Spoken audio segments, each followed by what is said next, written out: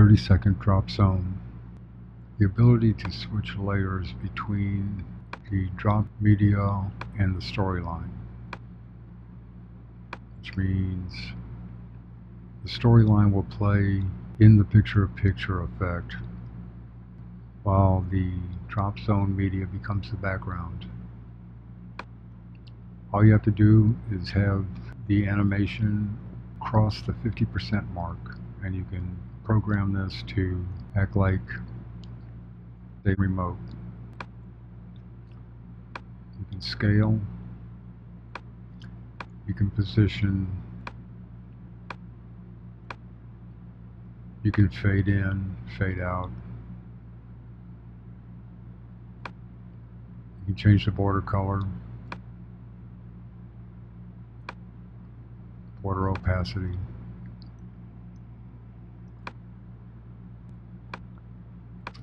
The border width, and for the drop zone media itself, you can scale and position to zoom in on specific areas of the video.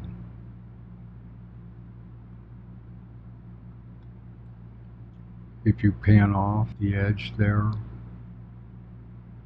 you can fill the blank space with fill opaque and choose a fill color. Okay, that's an overview of the features.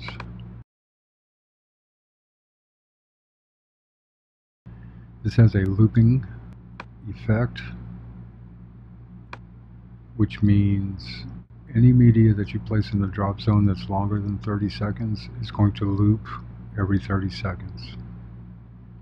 Any media that's shorter than 30 seconds, or if you trim the effect to less than 30 seconds, it will not change the speed of the video.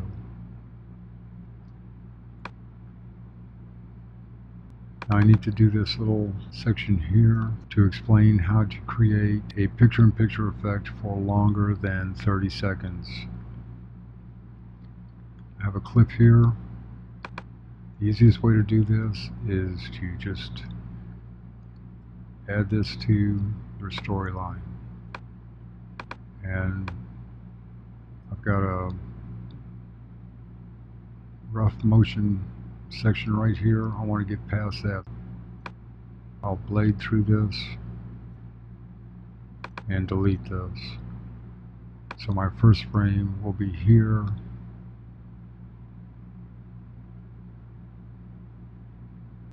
And I'll just stop this here.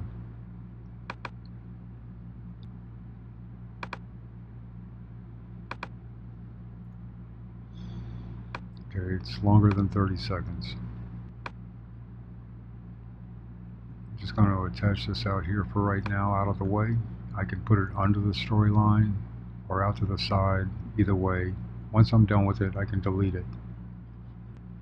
Let's select the effect, select the drop zone, select the clip that I want to put in the drop zone, and apply clip. Okay, and you'll notice the jerky motion at the beginning there is not in this.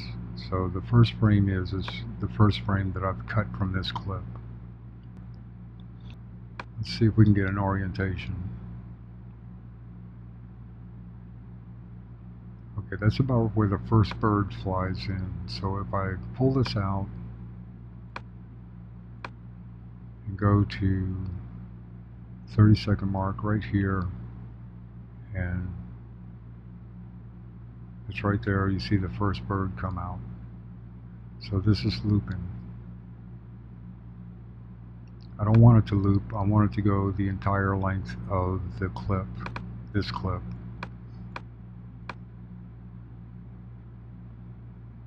Where it flies off the edge there. I'm going to reset the time to 30 seconds. Now I have this positioned where I want it. Actually I don't. Let me position this, since it's going to cross over the face there. Let's move this to the other side of the screen and up a little bit. Now I have that in position where I want it. I've got all my other settings how I want it, and I'm going to hold down the Option key, click on the effect, and drag it to the right. With snapping on, I'm going to run it up against the edge here till it snaps with the other instance of this effect.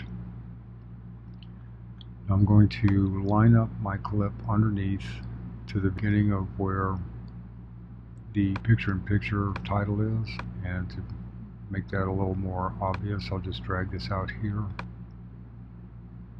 and I snap that to the beginning there. I'm going to hold down the B key. With snapping on, I'm going to hold down the B key, and you'll see that it snaps right at this cut.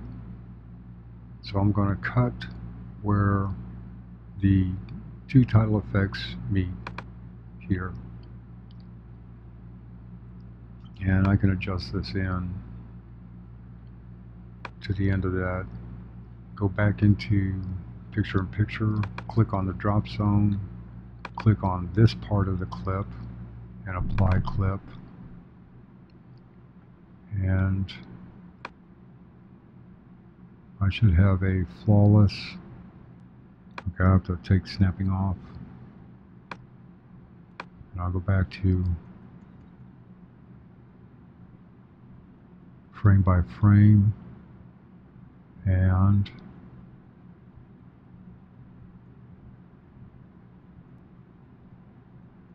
you can see I have passed the edges here, and the video continues on, and I've extended my picture-in-picture. So there you have it.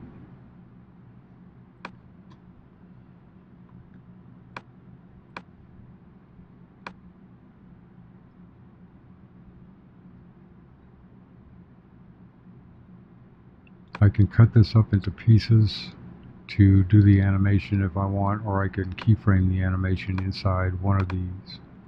So you see here I've got the switch going here.